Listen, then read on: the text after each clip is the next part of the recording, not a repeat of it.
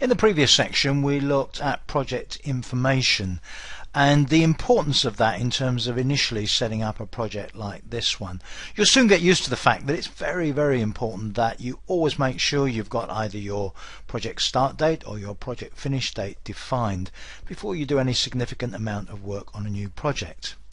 Now I'm going to add some more tasks to this project, but before I do we also need to look at a couple of settings in project options. Now you should remember that we access project options from Backstage View, so click on File, Options, and then the page we want in this case is the Schedule page. So the section we need is this one, Scheduling Options for this project. Note that there is a drop down at the top there, housebuild01.mpp it currently says. If I click on the drop down I get a choice between the options for all new projects or the options for this specific project. Now at this stage I'm only going to work on the options for this specific project, but it may well be that you always do have the same options in this section for all of your projects, in which case make sure you've got them the same in the all new projects case. But let's just look at this specific project now, so select that. Earlier on we set up new tasks are created auto scheduled. The second item here is auto scheduled tasks are scheduled on. This means when I enter a new task into the schedule and it's an auto scheduled task, which is the default, on which date is the task scheduled to begin? And the task is scheduled to begin on the project start date. Now there are actually two options here. Project start date is one, the other one is current date, and I'm going to choose current date. That means that when I enter an auto scheduled task it will be scheduled to begin on today's date, the date that I'm actually entering the task. Now alongside that the duration will be entered in, and you can choose units for duration. You can choose minutes, hours, days, weeks, months. For this building type project, days is a pretty good option because you mostly measure things in numbers of days. But obviously if you were dealing with a very short term project, very short term tasks, you might want to go for minutes or hours. Maybe a much bigger, more strategic type of project, you may want tasks to be in weeks or months. Days is the option we're going to use here. I'll come back to this work is entered in and default task type and new tasks are effort driven. I'll come back to all that when we talk about work a little bit later on in the course. But there are a couple of other options here that we need to look at now. The pair of options we need to look at is this little pair on the right here. Show that scheduled tasks have estimated durations and new scheduled tasks have estimated durations. And this pair of options is what's caused the behavior we've seen so far, whereby whenever we insert a new task it has an estimated duration. It's estimated at 1 day. I quite like this option because it means that when a task is inserted there's a question mark on the duration that just reminds me that I need to put my own, hopefully more accurate and realistic estimate in there. And until I've put my proper estimate in there, that question mark just acts as a bit of a sort of aid memoir that I still need to put my estimate in. So I generally have both of those checked, and basically having checked that they're set, I'm now going to enter one or two more of the tasks for this project. So click on OK and away we go. So the next task is that one. Let's click away. Lay foundations. I'm going to allow 15 days for that. Okay. Now I can see a problem because I can't actually see that task. I'm currently looking at the first one, a 10-day task from early March. It doesn't actually show the end of March, so I'm going to use that zoom control that we looked at earlier on. At the right hand end of the status bar, if I click on the minus, it zooms out. Watch what happens when I click on the minus. I zoom out of the time frame. Let's use the slider to just slide along. Let's zoom out one more step. And now I can see the beginnings of my building project. And note that the new task, the lay foundation task, has actually been added with its start date today because I set the option of new task get a start date of current date. Now I don't necessarily need that gap that I've got now between my tasks, so let me just click on that date picker again and say that can start a week earlier. Now I'm then given this option from what's called the planning wizard in Project 2013, and what the planning wizard does as I work is to try to spot for me anything I may have missed. Now what it thinks is happened now is it's seen me put in a first task and a second task.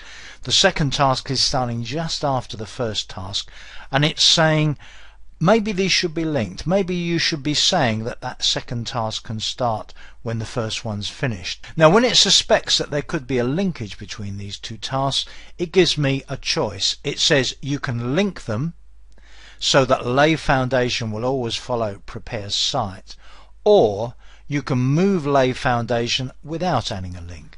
Now for the moment I'm going to move them without adding a link. I'm just going to click on OK. We'll come to links a little bit later on, and now it's just moved that so that I haven't got that big gap between the two tasks. There is a gap, but it actually corresponds to the weekend. So let me put in the next task. Build walls, I'm going to say 10 days. Now note in this case that that's overlapping laying the foundations. Now we're clearly going to have to fix that later on, because generally speaking you're not going to be able to start on the walls until the foundations are set, but we'll worry about that little one a little bit later on. So I could carry on now and add the other two main tasks that I'm going to put in at this stage. But first of all I'd like to show you one other thing. If you go back into Backstage View, down into the options, and on the display page, one of the options right at the bottom there is entry bar. Check entry bar, click on OK, and you get an entry bar. It's a bar, it's a bit like the entry bar in Excel if you're used to using Excel, and instead of typing into the task name, or in fact any other cell in this table, you can type in the entry bar instead. So my next task is fit windows and doors. When I've typed what I want to type, I can click on the tick to commit the change, or on the cross to cancel it. So I'm going to click on the tick at this stage, and that's an alternative to clicking elsewhere within the Gantt chart in general in order to commit a piece of typing. Click in the next cell, and again you note that the 1 day question mark is selected. I can just click in the entry bar and change that, say to 12 days. Click on tick. Some people prefer to use the entry bar than typing directly into the table here. I actually quite like using the entry bar, but I pretty much use either depending on the situation that I'm in. If you don't want to use the entry bar, it does take up a little bit of space on the screen. If you don't need it, you just switch it on and off in the project options as you saw just now. And talking of saving some space, what I'm going to do now is to switch off the timeline, because I'm not going to be using it for the moment.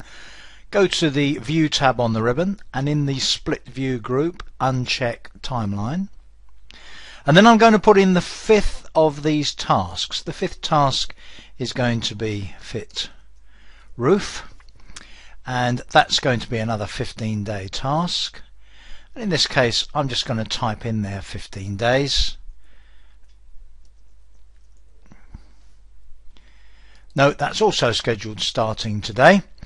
Bit of work to do on my schedule obviously, but we'll come back to that a little bit later on.